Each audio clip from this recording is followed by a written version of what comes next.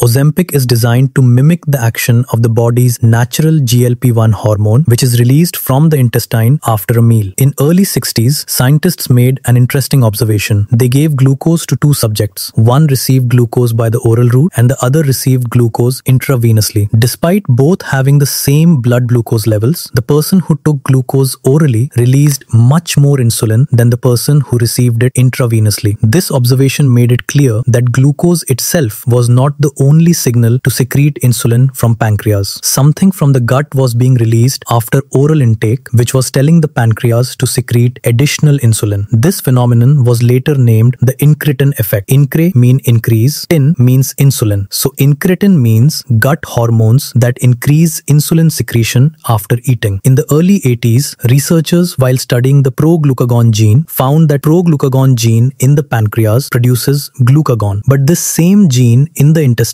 produces a different hormone, and they name this hormone, which is produced by intestine, a glucagon-like peptide 1 or GLP-1. And they found that this is the hormone released from the intestine when we take glucose orally. It then travels to the pancreas and stimulates the release of insulin. And this discovery explained why oral glucose produces a stronger insulin response than intravenous glucose, even at the same blood glucose levels. Once GLP-1 was discovered, scientists immediately saw its potential for the management of type 2 diabetes. Researchers were excited. However, they quickly ran into a major limitation. Natural GLP-1 is extremely short-lived. It is rapidly broken down within 1 to 2 minutes by an enzyme called dipeptidyl peptidase 4. The breakthrough came in the 1990s from an unexpected source, the Gila monster, a desert lizard. They discovered a GLP-1-like hormone in its saliva called exendin 4. Exendin 4 was special because it was resistant to degradation by DPP4, making it long-acting and biologically powerful. This discovery led to the development of the first GLP-1 receptor agonist drug, exenatide, which received FDA approval in the early 2000s and marked the birth of this drug class. Later, scientists developed human-like GLP-1 analogs with longer half-lives, allowing once-weekly dosing, stronger appetite suppression, and additional cardiovascular benefits. Ozempic or semaglutide belongs to this class.